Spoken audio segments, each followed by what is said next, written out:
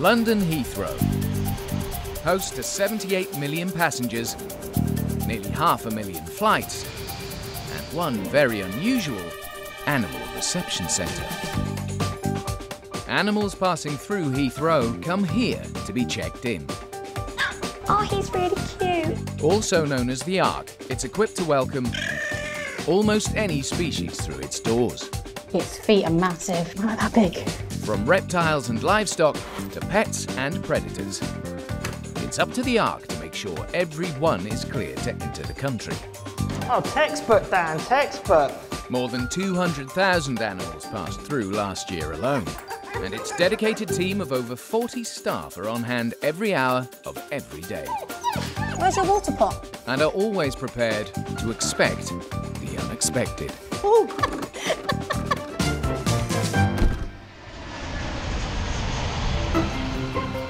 Today on Animal Airport, the team race to get 2 puppies to their plane on time. I said they've got 15 minutes to get the box right. Okay. It's all a bit crazy. Some unusual kittens are laying on the charm. They are so friendly, they're so cuddly. I can't wait to see them. And 3 pet parrots fly in from South Africa. Hello. It's a ringneck. 1 cockatiel and 2 cockatiels.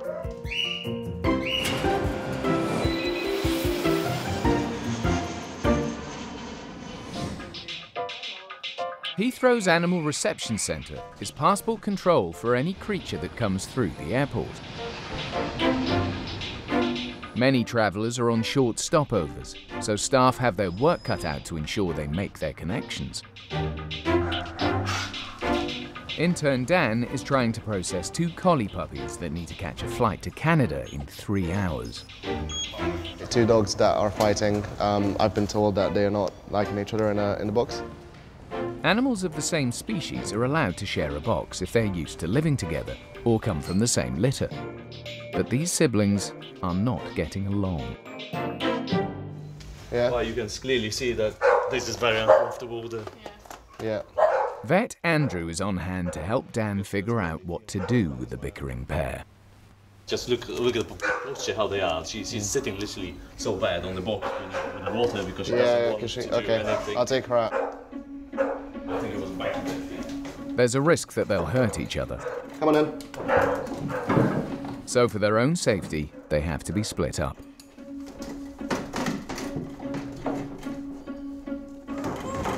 All right, you've been naughty, you stay in there. I don't think there's any serious injury. It's a long way to Canada, so we better put them in separate boxes. But for now, he's going in a kennel because we don't have another box for him yet. Right, come on then. The squabbling siblings won't be able to leave the Ark until the shipping agent delivers 2 new individual boxes, so they can travel separately. The agent will have to hurry now and bring us a new box, otherwise they're going to miss their flight. Where is the one in the kennel now? So empty. Meanwhile, Supervisor Kaylee 180.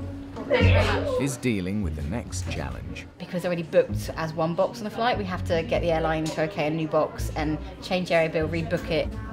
Might not have enough space for 2 boxes on the aircraft because they allocate space and usually they don't have much left over.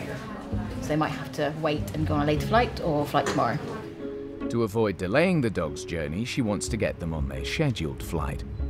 The flight departs in 2.5 hours, so... The clock is ticking.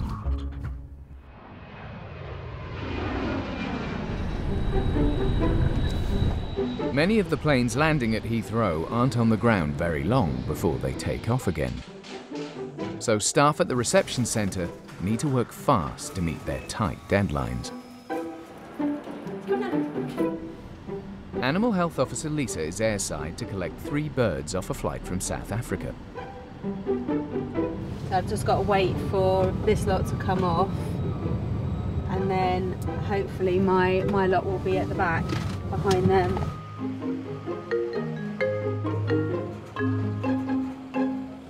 The time is an essence at Heathrow.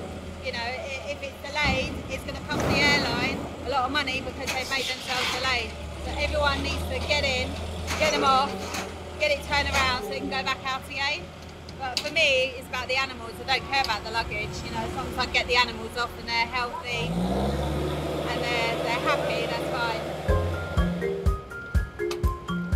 I don't want them outside too much because it's quite cold today. When the birds emerge, Lisa can't resist taking a quick peek. Yeah, that's all right. Right, sweetie? It's okay. Three birds on, just check to make sure they're all live and kicking and they're all on. All safely on board, Lisa heads back to base. Each year, around 800 birds pass through the reception centre, and as soon as they enter the building, the staff must take extra precautions. Because I've picked up some birds, and this is now an enclosed environment, I need to wear the mask for the birds. And it's to protect me, not the birds. Birds can carry a variety of airborne diseases, including avian influenza. Hi, birdies. We have one birdie. Hello. It's a ringneck. You see a lot of these in the UK, flying around wild. Native to Africa and India, ring-necked parakeets became established in the UK in the 1970s. It's unclear whether they were released from captivity or escaped, but after breeding, there are now more than 8,000 pairs in southeast England. We have one cockatiel and two cockatiels. All one family. Cockatiels are small, affectionate parrots, one of the most popular birds to keep as pets. Waiting in reception is owner Ken, who's looking forward to having the birds back after nearly 10 years apart. The in-laws have been looking after them and taking care of them for us, and now we've decided to bring them over to be with us instead. It's nice to finally pick them up and be part of the family again. The ringneck is Mia. The two cockatiels is Pearl and Latino, who is effectively bald completely on top. There were some concerns that he potentially had issues which could have stopped him coming over, but he was fully cleared in the end. But Latino and his buddies still have to pass the ARC's checks before they can be reunited with Ken.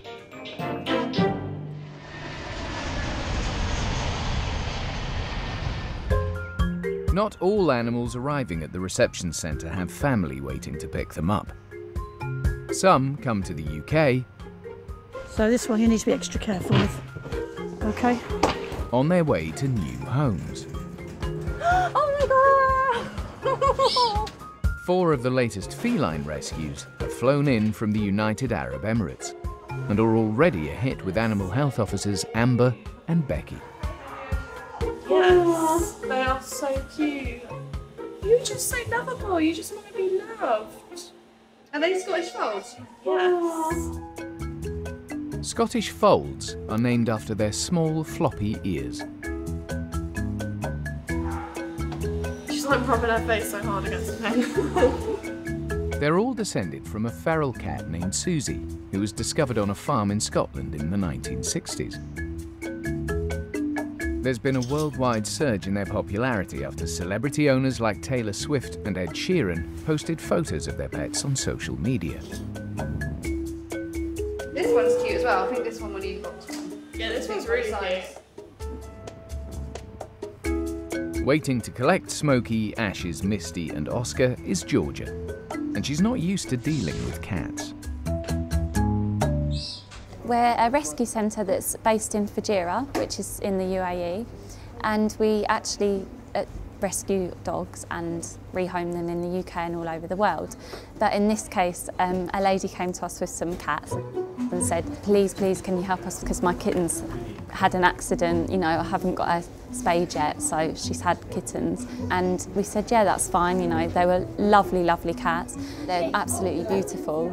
So we took them on. Scottish Folds have come under fire from vet groups because the breed suffers from serious health problems.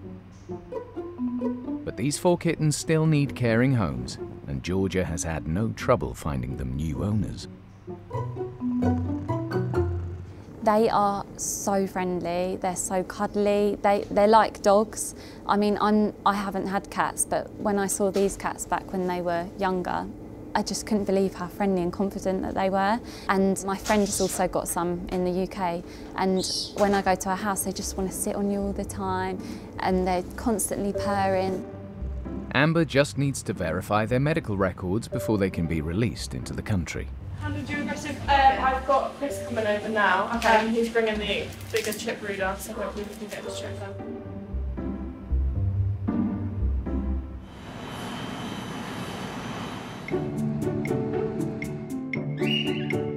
In the bird wing, Animal Health Officer Lisa is offering refreshments to 3 pet parrots from South Africa while their paperwork is checked. Any birds that are coming in for transit or import, our protocol is to make sure they are fit. We check to make sure that they've got food and water.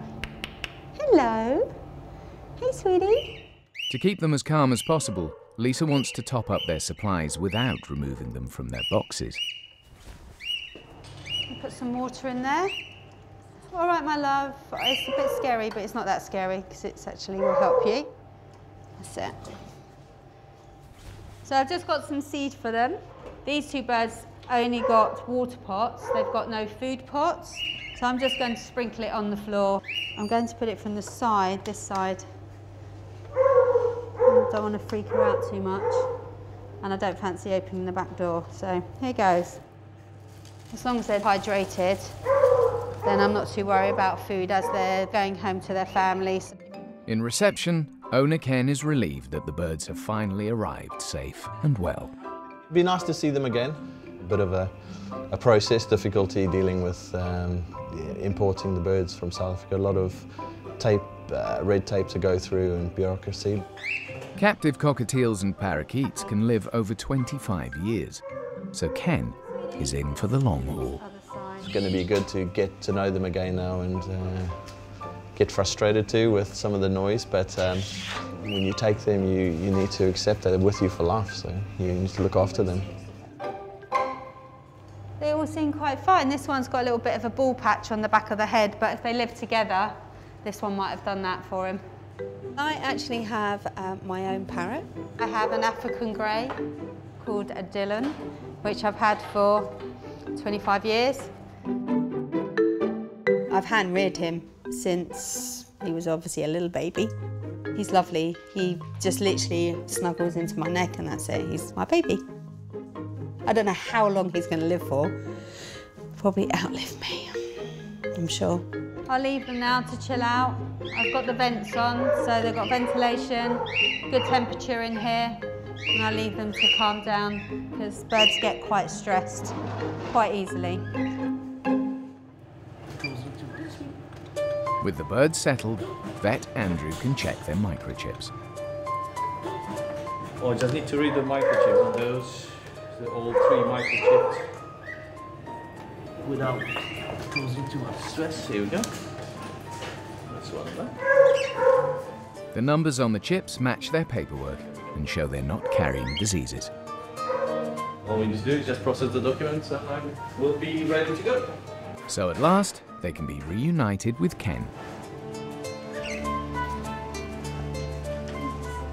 The birds will finally be home.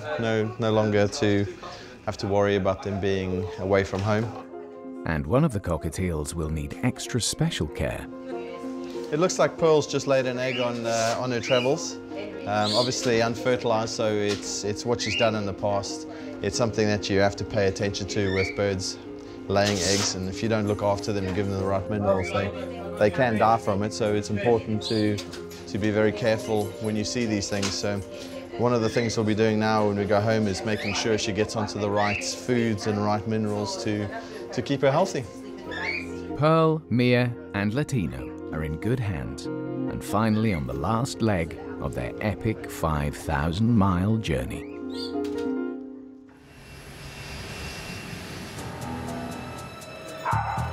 Aircraft at Heathrow run to a strict schedule. and Supervisor Kaylee is working against the clock to get 2 border collies to their onward flight. One in the kennel, one in the box. I said they've got 15 minutes to get the box right, so I can re-x-ray and get it in the bag. Okay. New travel containers have been ordered to keep the fighting puppies apart, but they still haven't shown up, and time is running out. We've got 10 minutes for the box to turn up before we have to leave for the flight. Their welfare is our main concern. We can't put them in the same box, so we're just waiting for this agent to bring a new box. Hopefully any minute now. Finally, they arrive. Yes, so there's a guy there in the van, he's making up the boxes, the 2 small boxes, so you can help him carry them in. Okay. Kaylee needs to get the first pup out of his original box and into a smaller one to fit on the plane. Hello. But he doesn't seem to appreciate the urgency. Hi. Come on. Please come out. I haven't got time for this. I haven't got time for this. Come on. Jump down. Come, jump down. Come here. No, I gotta pick you up. I have to come here. Oh dear. Turn around. Let go. Okay. Nice to be in the box. Yeah, that's fine.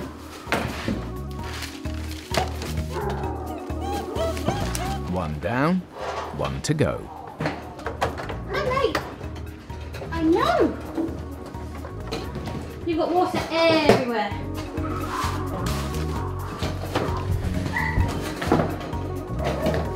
That's actually right. Stand up. That's actually fine. Come on, puppy. You are wriggly. You get a trolley. There's still one last job to do before the pair can leave. All travel boxes have to be x-rayed to make sure they don't contain anything they shouldn't. Yes, I know. You tried to eat each other. With the dogs good to go at last, it's Animal Health Officer Lisa's task to get them out to their plane. Like leaves at 12 on the dot. And it's 12? Yeah.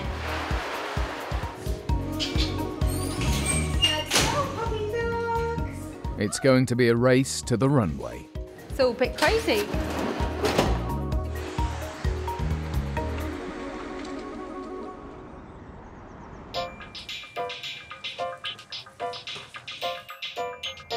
In the cat wing, 4 Scottish fold kittens are waiting to clear customs. Georgia, who works for a pet rescue charity, is here to collect them. I can't wait to see them, but I know that when I see them, I'm not going to want to give them away. This is the problem with rehoming. Every animal that comes in, you sort of think, oh, I wouldn't mind this one, you know, so I can't get attached to any of them. I don't think my chihuahuas would be happy, to be honest, so they're not a fan of cats. While she waits, kitten Smokey is making an impression on Animal Health Officer Amber. Oh, bit of a nibbler. They're very sweet little kitties, aren't you? Going to new owners, aren't you? Oh! This is what I mean about cats. 1 minute they love you and they're like, actually I've had enough. The cat's microchips have been read and the paperwork is all in order so they can be released to Georgia. Hello! So this is Smokey. So beautiful, aren't you? How am I going to give you away? And then in here,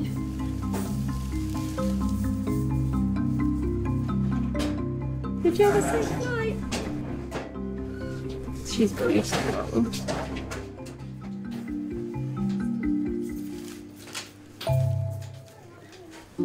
A few weeks later, and Smokey settled nicely into her new home with cat lover Sharon. I wasn't particularly on the lookout for another cat, because I've already got 4, but then why stop at 4? Felt like she's always been around. She's definitely part of the family and she's got her own personality and she's just settled in really, really well. She's definitely a confident little cat. She struts around the house, she'll run around with the other cats. She lets you know when she wants something, so she's pretty confident. I'm really pleased that we've had the opportunity to take Smokey and give her a nice home.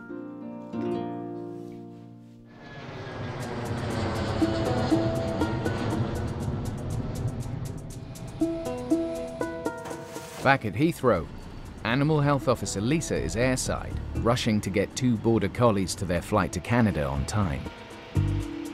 I'm hoping we are going to get them there. Fingers crossed. If the puppies miss their plane, they might have to wait until tomorrow for the next one.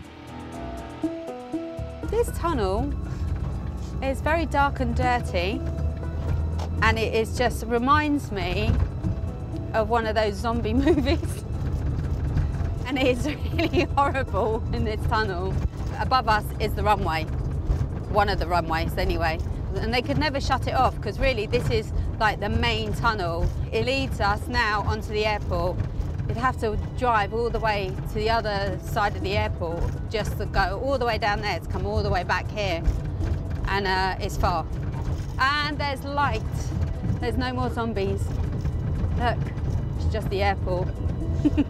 Almost there. Can't be delayed, can't be late. But Lisa needs to keep her wits about her as she navigates her way around aircraft worth millions of pounds.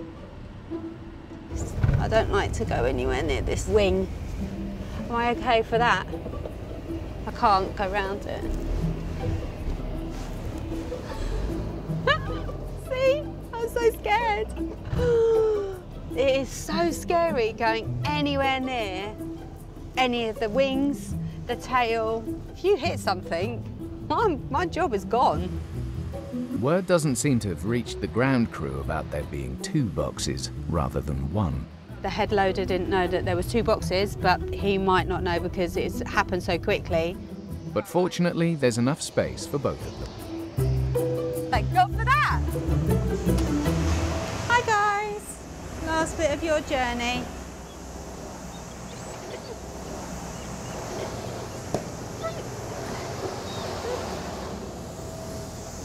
Be careful with this handle, it's a bit... Thank you. Hey baby, it's okay. As the dogs are checked in, Lisa can finally relax. Yeah, all that running around, our hard effort, now they're getting on the flight, so everyone's happy. Yeah. Thank you.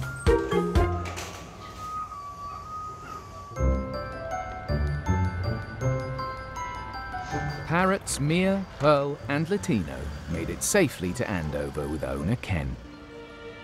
All the Scottish fold kittens have been rehomed and Smokey is still enjoying life in Surrey with Sharon. She's just adorable. I love her lots. And hopefully I'm going to give her a nice, long, happy life. And the Border Collie's flight to Canada took off on time.